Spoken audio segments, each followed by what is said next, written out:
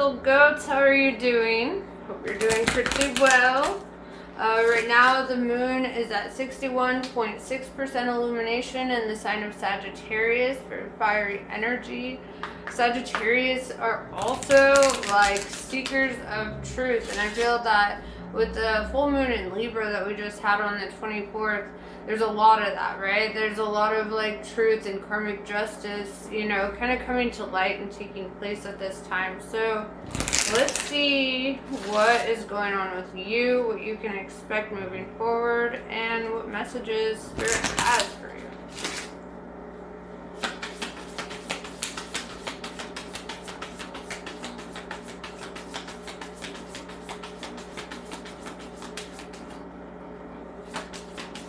Dude, that is so fucking crazy. We have a cross watcher because this showed up in my last reading. Or wait, was it that card? Oh, you know what? It might have been another reptilian card, actually. Come to think of it, because the other one was about tyrannical, like, whatever. But this is Alpha Draconians, right? Very reptilian. So there's like a focus on corruption, unethical behaviors, and cult. I don't feel that's you, because you're also showing up as Sirians A, right? Which tells me that you're artistic, you have integrity, you're honest. I mean, this could be in regards to like spirituality, right? He's dressed like the Pope, but he's like a monster, right? He's a reptilian, he's cold-blooded, he has no real empathy, he's not really showing up for the people, you know?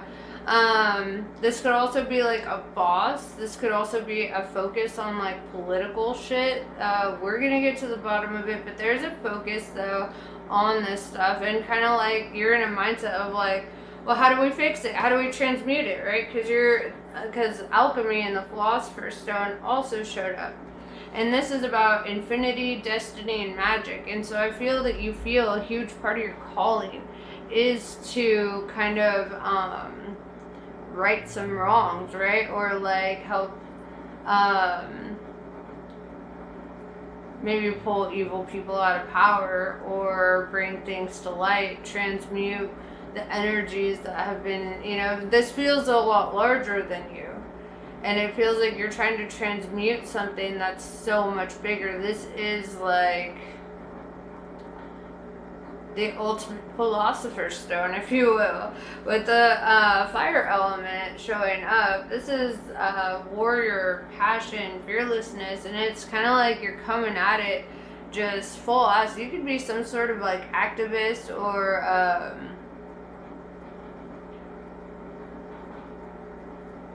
I don't know, I just feel you being like a warrior for justice and truth, wanting to see good prevail.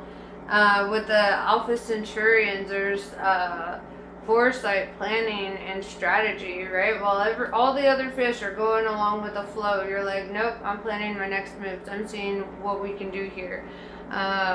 It's almost like you're realizing that this shit's a game, and you're like, yeah, well, that means that somebody gets to win, right?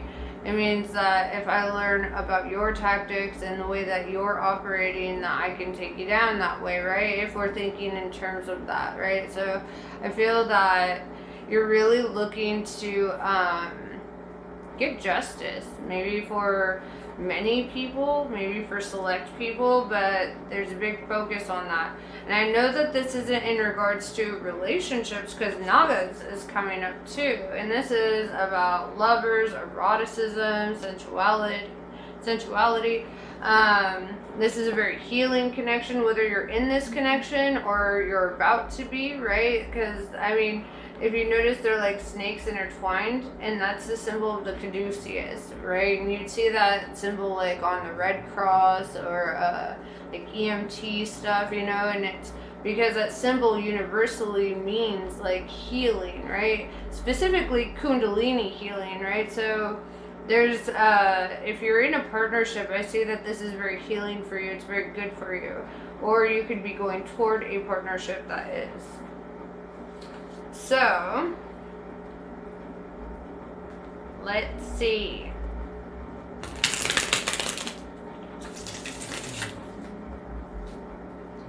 Apparently you're just kind of fucking done with all the corruption, right? I almost said fucked and done.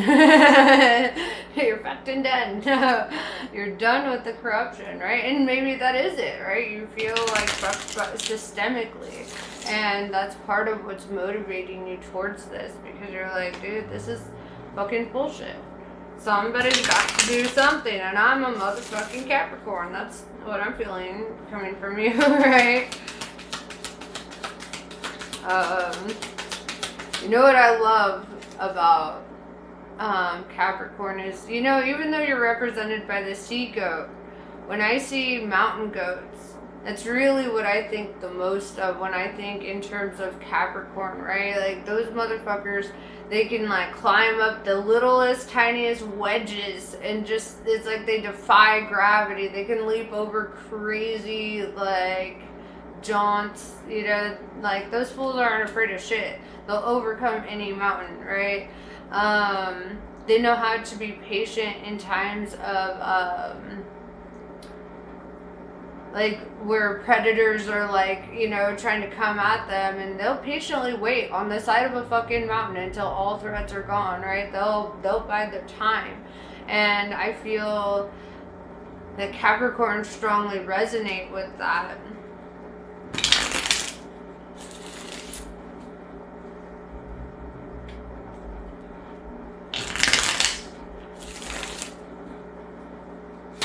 And like, my North Node is Capricorn too, so so I feel a kindred spirit with you in a lot of ways, you know, with having to overcome these mountains and not feeling like anything is too fucking impossible for you, right? There's no height that is too high, there's no distance that is too far for you to overcome it, and for you to do ain't no mountain high enough. Sorry, you know, it's like, there's just, you know, you're completely able to overcome whatever challenges you're facing. I have full faith in you. This is interesting. This is super interesting. We have the Knight of Cups in reverse.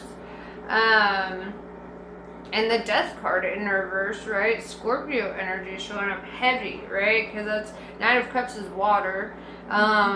Scorpio is water, right? So seeing both of these in reverse, you could be dealing with a Scorpio. With the Knight of Cups in reverse, I feel like a change of heart. Whether, I'm going to clarify it to get deeper into that. Because I feel like, yeah, you could be losing like passion or love for somebody or something. With the Death in reverse, it's rebirth energy, right? It's like, but it could also represent that something hasn't quite been concluded. So what is it that you're having a change of heart about, right? Because it looks like you pursued it as something that you loved, or something that you are good at, something that you felt passionate about in some way. And it's like, I feel that you're kind of burnt out on it a little bit, on whatever it is. So what is it?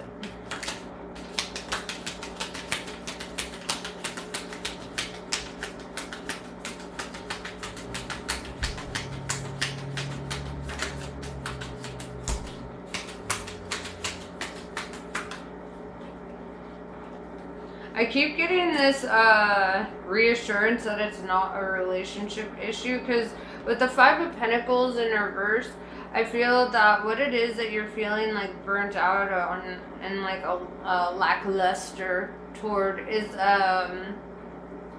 it's like a job situation, right? But it's almost like something pays too well, or you're, you know, like financially there's a good payoff, you know, like you have stability there, you know that like there's still something to be gained in that, but there's a lack of interest or passion toward it.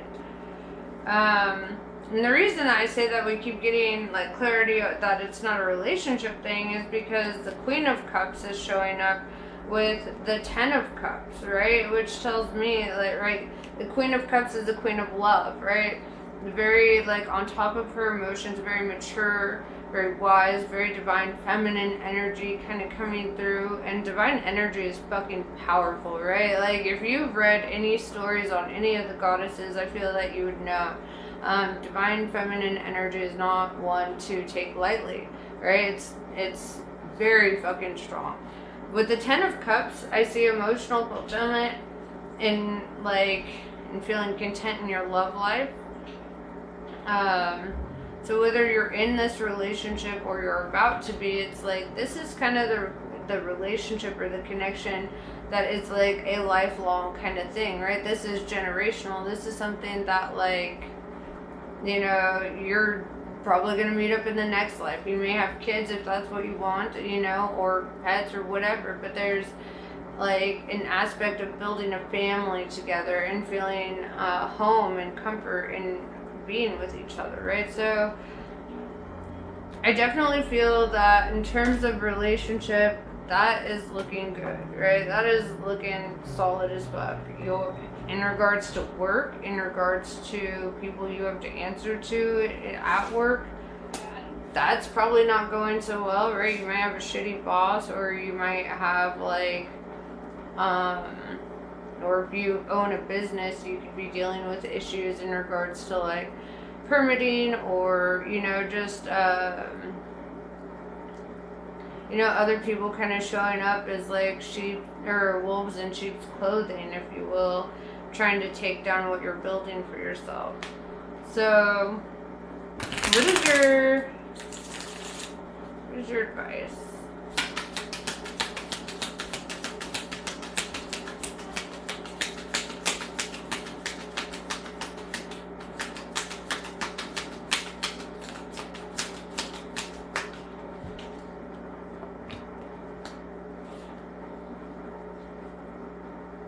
Six of Wands in reverse. This is like saying don't give certain like individuals or, you know, whomever you're struggling with. It's like don't give them the attention that they're seeking, right? Or don't because it's like they want you to acknowledge certain things, or they want certain kinds of attention, or they're trying to get some kind of reaction or response out of you, and it's kind of like saying your advice here is not to do that, right? Not to pay them so much mind, not to give so much of your energy to them, right? Not to let them fester in your brain, basically. With the Strength in reverse, too, this is also kind of like, why is that? And that's Leo energy, right? Six of Wands, Wands is fire. So heavy on the Leo energy here. Why is that in reverse? Okay, so the Strength in reverse is clarified by the Star card, Aquarius energy, which is funny because Leo and Aquarius are on opposite ends of the zodiac wheel. So they're equal opposites, if you will. They're polarities. The Strength in reverse is kind of like telling me that you're not going to have to go into like survival mode. You're not going to have to go into fight or flight mode. And your advice here is with the Star, right? The Star card tells me that like, because it's that hopefulness, it's that silver lining, that light at the end of the tunnel. You know, stars are the light in the darkness, and it's kind of telling you, like, trust, have faith in the process, have faith that things are going to be turning around. I don't feel like you yourself have to do anything, right? It's almost like let people fall on their own sword. Let shit just kind of take its course, because it's going to naturally. And you're not going to have to show up. You're not going to have to puff your chest up. You know, you're not going to have to do all that. It's kind of like saying, like, relinquish control over the situation in a lot of ways, right? The less mind you pay it, the less power you give it.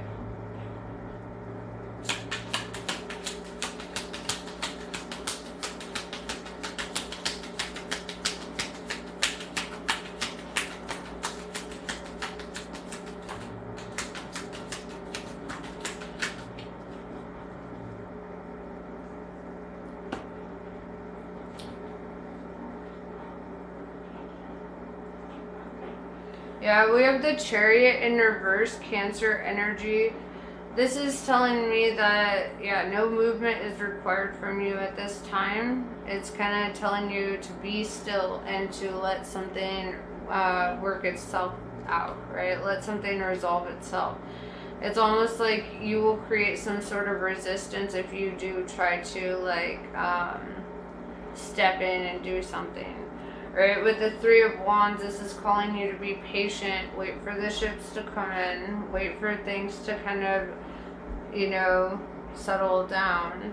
With the Fool card, I do see that you will be taking a leap of faith, but a different kind, right? It's not going to be towards that. It's going to be in a different direction. It might be a little bit scarier because it's going to be outside of your comfort zone. But it'll be ground zero in the next cycle of your life. What is it? The Fool card is Aries and Aquarius energy. And I believe you had...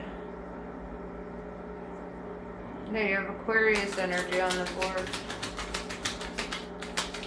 I mean, there's a lot of signs out here. So, I mean, you could be dealing with people of any signs. You know, I'm just telling you the energies of the cards.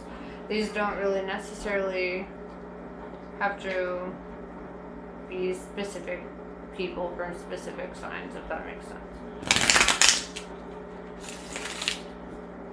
Alright, clarify the Fool, please.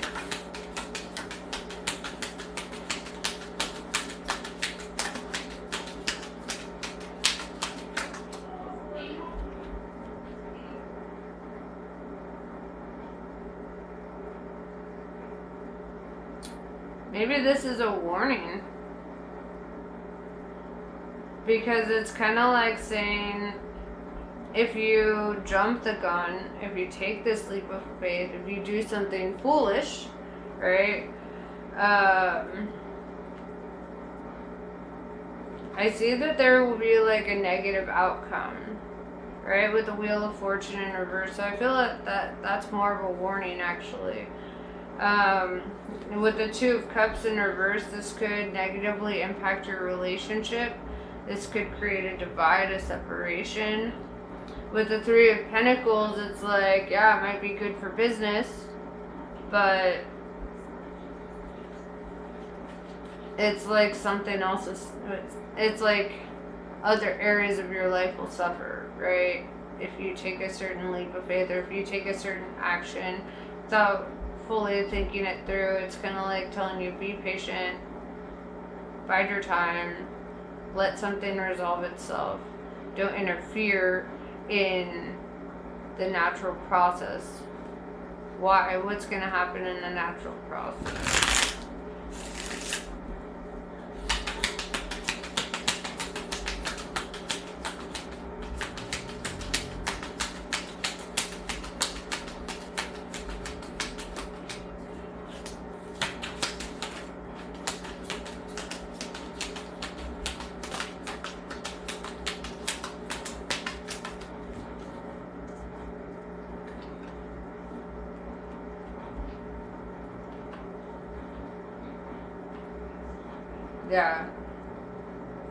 Yeah, you really shouldn't. Because with the Ten of Pentacles in reverse, I see like an established, could be a business, could be, you know, but it feels like somebody who is like very established in some sort of financial thing, they're going to lose everything, right? With the Ten of Pentacles in reverse, there's going to be great loss, and you're not going to have to do shit to make that happen. Right? Somebody's going to fall on their own sword. They're going to make their own business decision. They're going to reap what they fucking sow.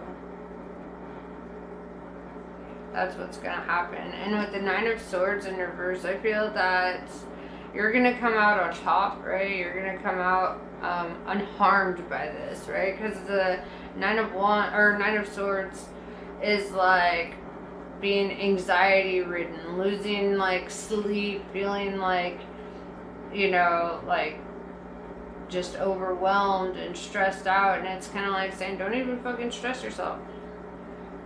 Shit's gonna work itself out, right? Ace of Pentacles, you're gonna be going on to a new venture. You're going to take up a new opportunity. You're going to start a new cycle. With the World card, something's going to be closed out. A business could be closed down, right? Something is going to come to full completion, a full stop. And with the Empress, Venus energy showing up, right? This goes hand in hand with that Queen of Cups. And it's kind of like saying you're going to be the one on top here. You're going to be the one winning. You're going to be the one that has the last laugh, if you will. I feel that you're going to thrive through your creations, through your endeavors. You know, the Empress is all the queens in the upright.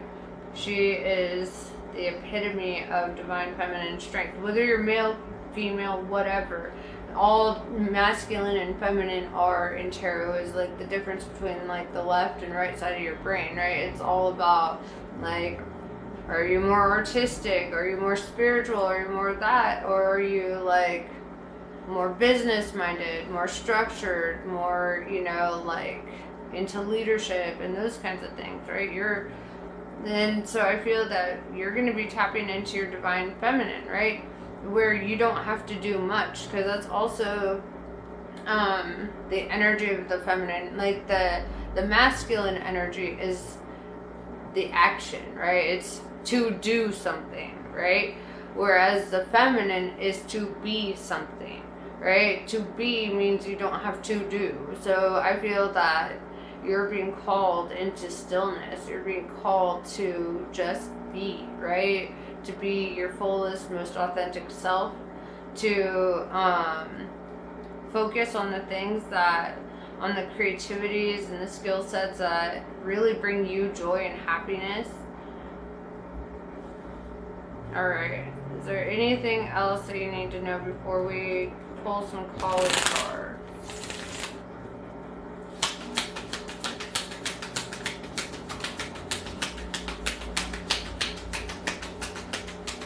Relax, don't do it. Yeah, Four of Swords came out. Relax, take it easy. You know, it's telling you to focus more on your self-care.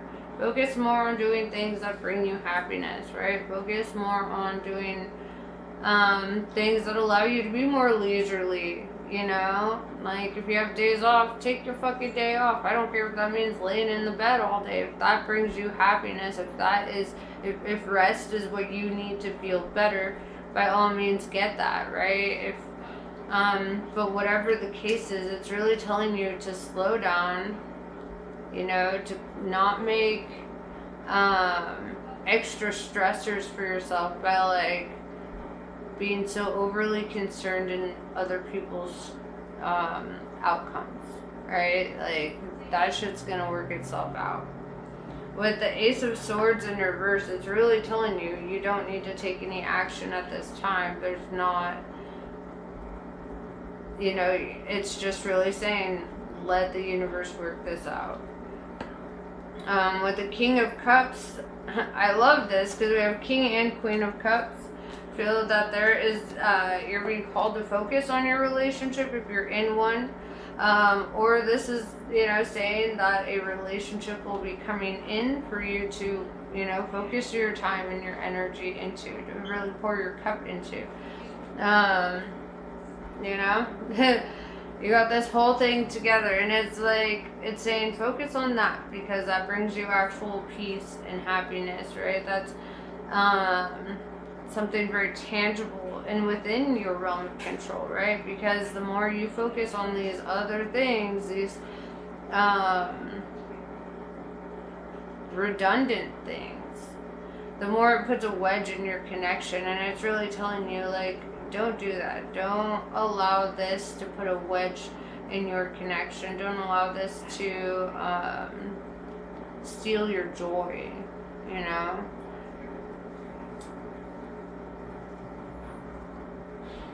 Focus on your love and be loved. So, we're going to pull some colleague cards. See what Ma has to say about all this.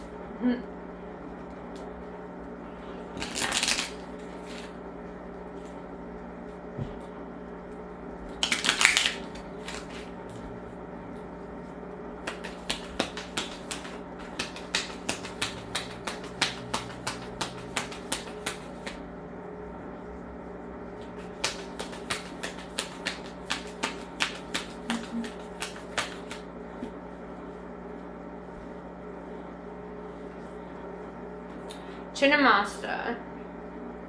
In order to grow, the soul may need to separate itself from that which it once relied upon.